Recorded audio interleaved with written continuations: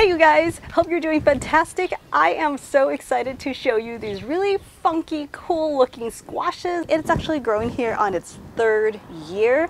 That's right, this squash is a perennial, so that's super cool, especially if you live in zones 8 and up where it doesn't get a hard freeze. You can definitely overwinter them and it'll just keep growing and growing and growing. This vine is so prolific. So we'll talk about how to grow them. Of course, I'll pick it and we'll try it out. They are the squashes that are right up there.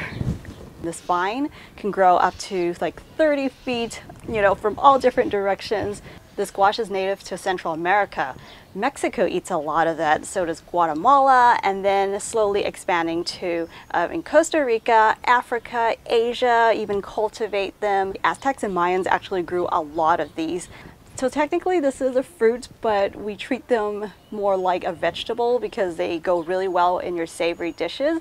It's really sweet when you cook them up well, especially if you roast them or, you know, do like a stir fry with them. It really brings the sugar out of the squash. Otherwise it would have a little more of a bland tasting. So that makes it really great for like pickling them or slice them thinly and put them in your salads to eat them fresh or raw. Or you can cook them, such as putting them in stews, soups, stir fries, roasting, grilling them, you know, it's just so versatile. Now I'm standing under the Chayote vine. Also the Luffa is growing in right now. They are sharing a trellis that, by the way, I've put these up on like using just sea-bite clamps and they snap on and they're staying on their third year. Pretty amazing. Like I said, chayotes can be really prolific. One plant can get you hundreds of fruits, but I purposely don't trim them to get hundreds here, especially like I said, this vine is sharing a trellis with the Luffa. Also the yam is growing in, you guys. The purple yam is slowly climbing in and it's gonna be like 3 different vines on this small little space. And let's just see how long the chayote will carry on growing because the weather is warming up. This vine likes full sun, but it does not like the heat. So providing a little bit of that shade really helps to extend the growing season. Once like 90 degrees kicks in, usually this vine would die back. Ideal temperatures for the chayotes to fruit is in the 60s to about high 70s or 80 degrees Fahrenheit. So they do prefer a bit of a cooler, very comfortable temperature. That's why they tend to grow really well for me in the fall. They start picking up growth again and then they die back in the summer. This summer, however, has been really interesting. It's been putting out more fruits than usual at this time. Usually at this time, you know, when it hits like 90+ degrees, it would slowly start to kind of like die back and then just allowing the Luffa to take over this vine. However, I think I got like a Brazilian orchid growing out there that's giving it some nice indirect light. So I think it is providing a little bit cooler temperatures above the trellis for the chayote. If I prune the branches, the chayote might slowly recede and then allowing the Luffa to come in. So you can definitely create your own, you know, microclimate in your space to make it more hospitable for your plants. Chayote is in the gourd family, which is related to cucumbers. You can see the similarities that cucumbers, you can eat them as a fruit or in your savory dishes, and so can, you know, the chayotes. So there's actually two distinctive varieties of chayote. There is the smooth variety and the prickly variety. The smooth ones are usually, I see more like in Asian markets, probably just easier to handle, you know, more friendly for when cutting and peeling the skin and all that. Whereas the prickly one, there is a technique how you can go around removing the spine, and I'll talk about how to do that later. But yeah, the ones that are more prickly, you usually see them more in like a Mexican markets around this area. The green ones are more common, and the white ones, I heard that in Costa Rica they cost 3 times more than the green ones. So that's really cool how these ones actually turned out white. A quick little background story on this is actually really funny. A few years ago I was given this fruit and it was a spiky green chayote. Grew it out and it fruited this yellowish creamy white color. and took that fruit and grew it out 2 more times, and it still came out this yellow creamy color. I just have to keep growing this even for like I guess for the genetics. So let me know in the comments below if you guys have ever seen this variety in this shade. Since there's a smooth variety and the prickly one, the smooth ones, you can eat them when they're bigger, and actually when you don't want them to be way too mature actually, because then it gets a little fibrous when it gets closer to like the seed in the center. Now, usually people would extract the seed, but the seed is actually edible. It's just that when the fruit gets too big, it gets more fibrous and a little more hard, so it's kind of unpleasant to eat. But if you pick like a younger fruit, you can eat the whole thing. In fact, you can even eat it with the skin on. I find that when you cook them with the skin, it takes a little longer to cook it, but at the same time, the skin somehow seems to keep the fruit, or I guess the squash, less mushy when you cook it for a long time. When it comes to the prickly ones, the market usually sells them more mature, like larger ones, and the spine is actually really tough, like hard on your hands. The advantage of growing your own is that you can pick them at any stage you like. So every fruit is basically like custom to your liking, right? Especially with the prickly ones, usually the grocery store would sell them, you know, the fruits are bigger, they're more mature, they're just more lovely to see, and they weigh more. However, they are harder to handle when it comes to the prickly variety. So growing your own would allow you to pick them at a younger stage. That's what I like to do. Is yes, the fruits may be a little smaller, but it doesn't really matter, especially when you grow, you have probably have lots of it, right? But the smaller ones, the spines around the fruit will be a lot softer than the mature ones. The more mature they are, the tougher, the sharper the spines are, therefore just harder to handle.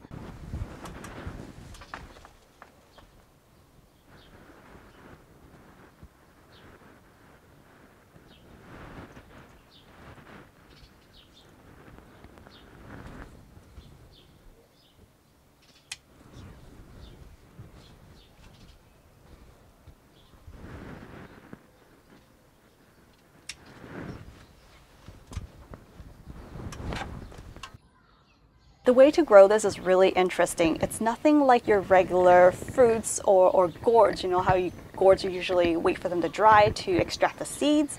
Well, this one, the entire seed, it's like the embryo is wrapped inside this fruit. So you don't cut the fruit open to get the seed out. All you do is find a very mature fruit. You would see it would start showing a little sign that it wants to sprout. That's actually a really good time to pick it. Or if you want to buy them at the grocery stores, you can find a more mature one like that to grow them. So the entire thing is like a seed. You just plant it in the soil and let it sprout. This plant does not start fruiting until at least like they're 4 months mature. Before cutting this open, let's talk about how to get them to sprouts, because if you live somewhere cold, you definitely want to get a jump start by getting them to sprout indoors. Now what you want to do is to first find a mature fruit. You can pick up at like a farmer's market or maybe a grocery store, and just find one that's large and kind of heavy, especially when you see like this area, the backside. Well, this is kind of like a pear shape, right? So this is where the stem is attached to. The other end is where it would sprout from. So sometimes there's the more mature ones you'd find at the grocery store.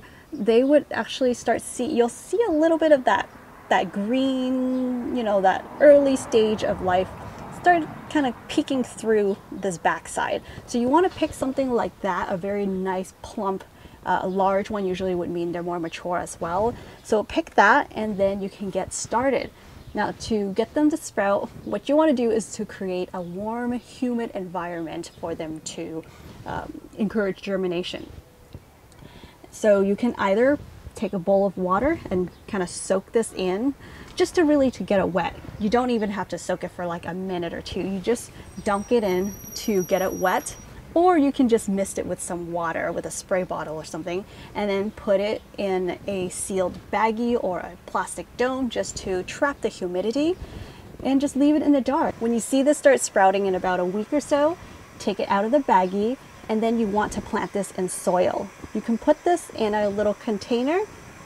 Keep this in mind, we are still doing all of this indoor right now, okay? Because it's winter, it's gonna be like really cold and you're getting a jump start. So get a little container. You're gonna plant this with half of it exposed, like being above ground. Imagine if this is the soil line, you're planting this like halfway up. Obviously with the sprouted side pointing up and the roots down this way. Then you can keep the soil moisture a little bit moist, just lightly moist, not too wet, because it's going to be too much moisture and it's going to cause this to rot. This in itself is already full of water, so you don't need any extra until, ouch, just got poked, until you get, as long as there's more roots starting to ascend down, you can increase watering, because by that time you'll actually be feeding the roots water. You can either put this container in a bright space with a little bit of humidity, like put it back in like a humidity dome, or put it back in a plastic baggie for like about a few days until you get a couple of leaves going. The humidity would only speed things up, so you don't actually even have to put it back in a bag if you don't want. Once the soil temperature outside reaches about 40 degrees Fahrenheit, it is definitely workable. It is time to transplant these. So they are actually a little cooler temperature, kind of a squash compared to your other squashes that you grow in the summertime. And for me, being in the mild winter, it doesn't freeze over here. So I have the advantage of just planting this directly in the ground or in a large container that it's going to basically be its forever home. Once you start seeing more roots come out, that's when you can increase watering. Now, once the fruit starts extending the stems out, imagine this is in the ground. Once this starts sending up these main stems, there's going to be like many of them that keeps coming up. Like from time to time, it's going to be like a few that shoots up. And what you want to do is just to keep a few main ones, and then whenever there's new ones that pop up, you want to snip those off of the base. On the main stems, you can trim off the ends, like about, I don't know, 6 inches or so.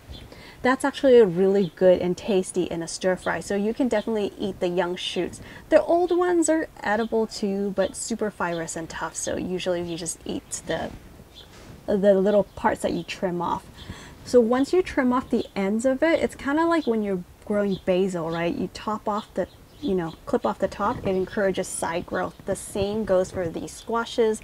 You cut the tips off, it's going to branch off more, and each new branch comes out, each new branch grows, and then you want to snip off the ends of those branches as well, and then that would encourage those stems to branch off even more, and it'll just keep going that way. That's how you would get one plant to produce many fruits. For me, even though I tell you how it's done, I don't do it that way, because like I showed you earlier, one trellis is, there's 3 different types of vines that are sharing this trellis. So I don't have that kind of room to grow like 100 of these, but I actually just have one plant growing in here. So that is how you prune a chayote. Make sure you have a trellis or wherever you want it to climb, have it ready, because this vine is very fast growing. All right, let's cut this open and take a look at the inside. This is a younger one, so it's so much easier to work with. When you eat it, well, there's this little, see that stuff that's oozing out? That sap is really drying for my hands, I find. Some people with sensitive skin would actually find it irritating, so you can put a glove on to work with. Or if you can rub a little bit of oil on the hands to prevent it from sticking to your hands, because once it sticks to your hands, personally, it sticks to my hands for days, where I feel like something that's like latching onto my skin for days, and it just feels really dry and like pulling on my skin. So you can either work with gloves or put oil, and of course don't oil the hand that you work with the knife, but oil, I guess, put oil on the hand that's touching the squash. I'm not doing any of that right now because I'm just cutting it to show you, but if you want to take the skin off, you can do it that way. But I find that the skin is not too tough at all. I can just eat it. See, so you can actually cut it flat and just slowly remove the spikes. Let's cut one piece. It's lightly sweet. Probably better to rinse it a little bit in water to get rid of that sap or a little, I don't know what you call it, dry mouth kind of a taste. But like, they said that the white ones actually have less of like a vegetable kind of flavor compared to the green. That's also why they cost a little more, I think, and it's just more rare. I mean, this is like probably a recessive gene. Taste, it's a little more like zucchini, I want to say. And then the texture is kind of like a cucumber.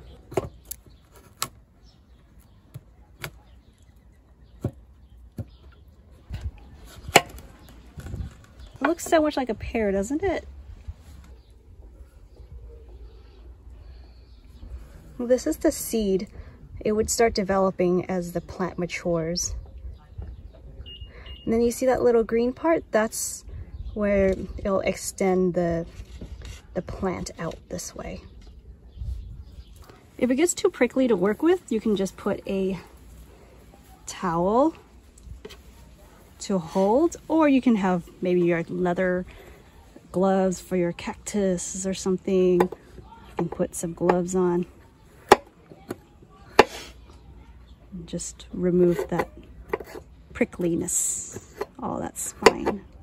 Some people would kind of like cut a little flat part at the end here to put the entire fruit up this way, and I guess that would actually be easier.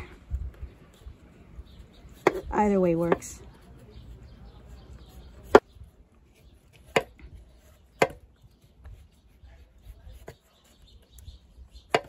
Would be easier if you just took a whole fruit and just cut the bottom part a little flat. Give it a little base to sit on or stand and then peel away. It's just that I usually don't pick them that mature that I have to do this.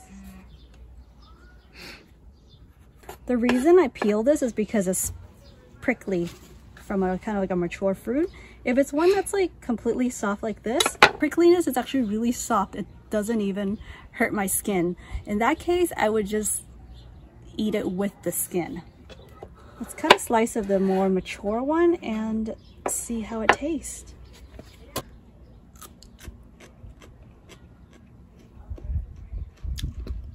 Still pretty sweet.